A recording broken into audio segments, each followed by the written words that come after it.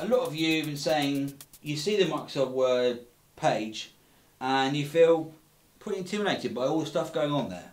It's alright, we're going to distill it down to changing the font size in a few simple steps.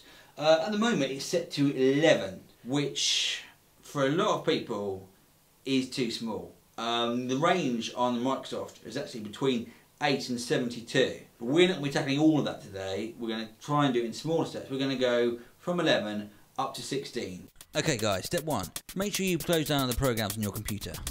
Step 2. Turn off all power in the house to avoid any accidents. Step 3.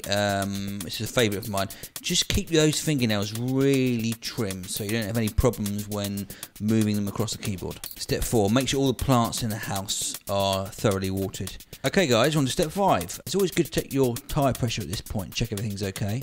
Step 6, but before you actually change font, it may be a good opportunity to reconcile with any estranged parents. Step 8, before you make that final jump to actually going through with changing the font size, ask yourself the question, do I really want this? And step 9, go to the font size box, there'll be the number 11 there, and scroll down, the numbers you'll find will be ascending to 16, and that will be your new font size. All the team at Tech Loopholes hope you enjoy the bigger fonts, and remember to check out our other videos. See you next time. Bye.